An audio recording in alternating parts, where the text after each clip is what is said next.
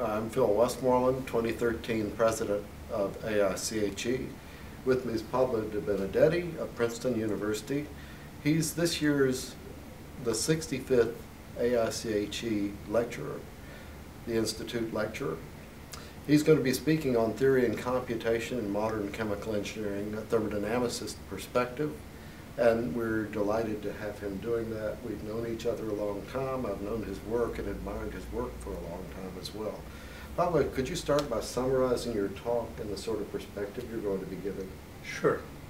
So in my talk, what I'll try to do is to illustrate, rather than be comprehensive, to provide illustrative examples of how modern computational tools enable chemical engineers to tackle really challenging problems that have both a scientific interest and a practical application. That's going to be the theme throughout. Can you talk about how your perspective shapes that, your background in particular? Yes. So I was a graduate student. My advisor, Bob Reed, always stressed the fundamentals, and I always like to, when I tackle a problem, to feel first comfortable with the fundamentals. It's often the more difficult thing.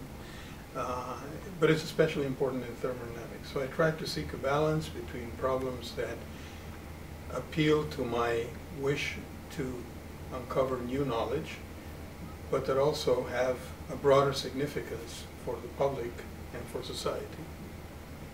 Well, that's very interesting. It leads to me to my next question, that this work is of great intellectual interest, and yet chemical engineers want to see that their work has an impact on the public, on our own lives, on the quality of life, as well as on technology. Could you expand on what you were just saying? So I'll give you two examples. I'll present several examples throughout my talk.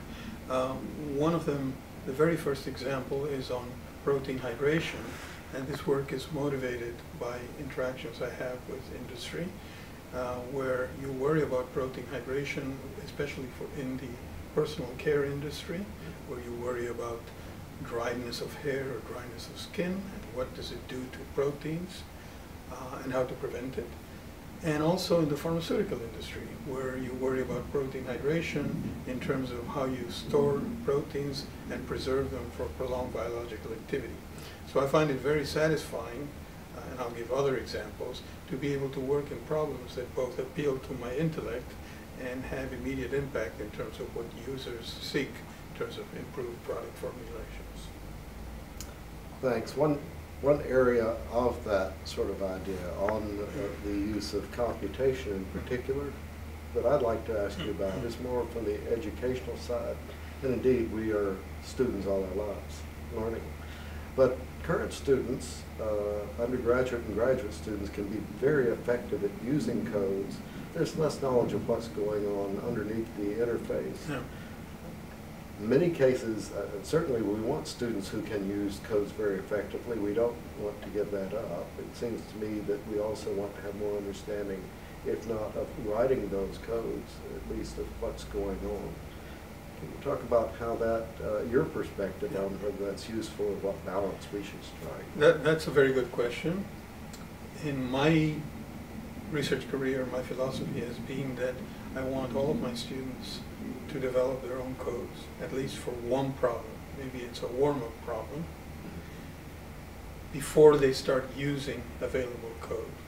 Because if you start using available code, you have no idea what's in between, what's beneath the code, and then you develop a trend to, or a tendency to formulate the problems that you can solve based on what the existing code can do. It's only by writing your own code, at least once, for a significant problem, that you can develop the confidence and understanding what existing software can do. So I know you work with graduate students and with advanced undergraduate students yes. as well in this way. What about the general undergraduate student who's not? Well, I have, for example, right now I have a couple of undergraduates working in my lab. So what I do, I start them by having them use existing code, because if I demanded that they start writing their code, the project wouldn't get started. But I insist that they understand the fundamentals of what they're doing. So with undergraduate students, I break the rule in the sense that I don't expect them to write their own code, but at least I insist very strongly on them not simply presenting results, but understanding the physical meaning of the results. But with graduate students, it's very important, in my opinion, that they develop an ability to write their own code before they start using existing code. I think that creative tension comes out very strongly in the title of your talk. So again, Pablo is the 65th Institute lecturer. His talk is going to be on theory and computation in modern chemical engineering, a thermodynamicist perspective. Thank you, Pablo. Thank you. Thank you very much.